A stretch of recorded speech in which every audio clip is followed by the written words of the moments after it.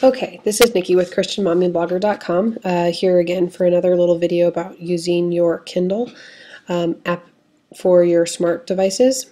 So if you go to kindle.amazon.com, you can manage some of your Kindle settings there.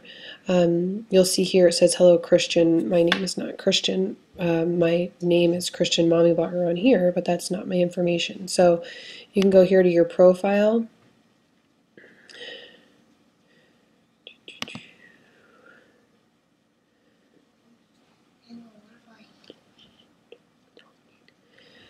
It's not opening that right now, so let's go to Manage Your Kindle.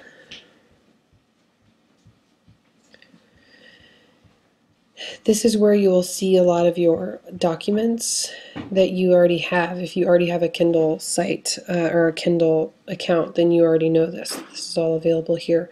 But over here, Manage Your Devices,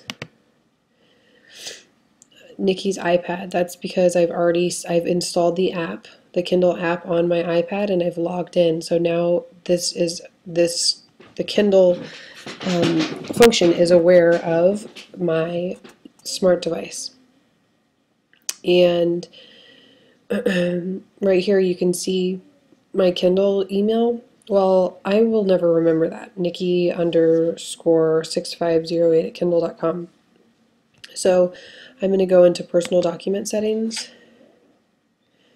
and right here you can see it says Nikki's iPad, and I'm going to edit. And you can make it anything that you want. I'm going to pause this so that my email is not public. Okay, I decided it didn't matter because I realized this really cool function.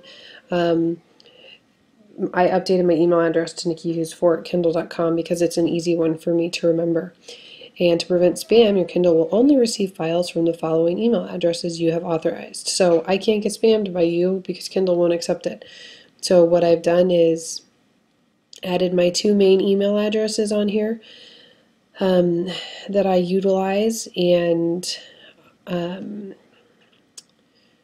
you'll want to make sure that if somebody asks you, "Hey, what's your Kindle email? I want to send you something," you'll go, "Okay, actually it'll spam it because I don't have your email address listed." So make sure that you just have that friend send it to your own email, and then you can forward it to your Kindle email. Might be an extra step, but it's so worth it to not get spammed. Alright, so we've updated everything. If you have questions, there's the Kindle Help forum.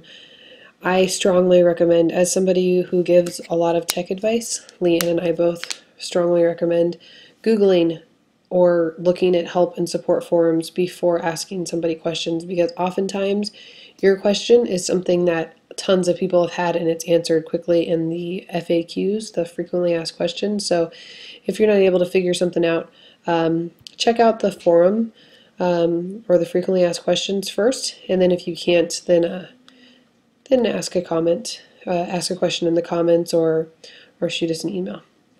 But that is how you update some of your personal settings in your Kindle. There you go.